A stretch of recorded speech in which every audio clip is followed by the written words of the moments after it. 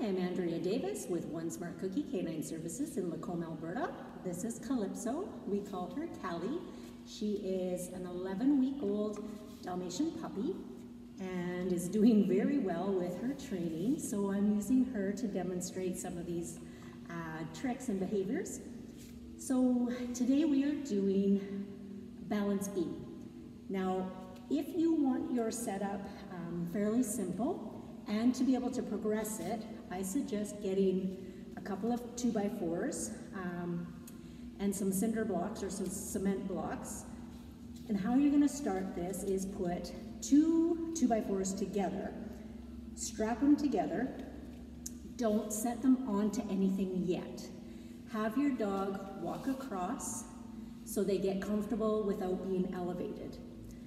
And then you're going to set them up on the cinder blocks, very slightly elevated, close together, so they're right together, there's no space between them, and have your dog get comfortable walking across that.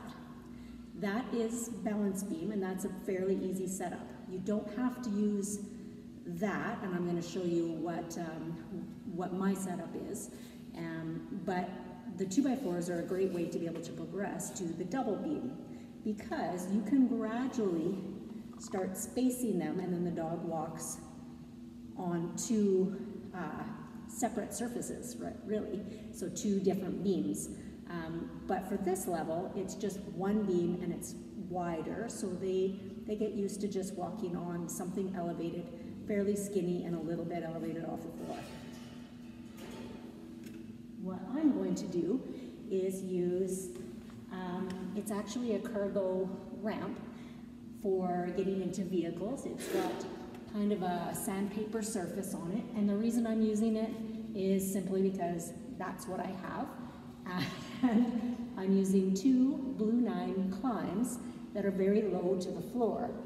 So I've got the legs taken out and the safety plugs in because she's a puppy, and I'm just going to show you what that is. Good girl. She is. You can see she's very interactive and likes to do lots of things. So again, how you would start this process is have your dog walk across the beam. You can use a lure, Callie, and you can actually set your treats down so they're not looking up at you. That would be preferable to just luring them along, because you can see where she's looking. She's not looking where her feet are, and that can cause her to fall off. So if I just set them like so, that causes her to go across. When your dog is doing it on their own, you're going to reward them at the end,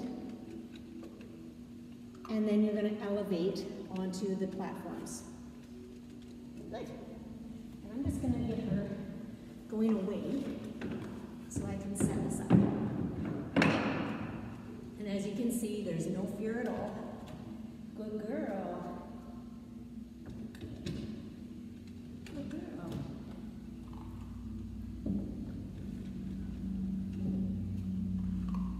And that's the balance beam. Have a good day.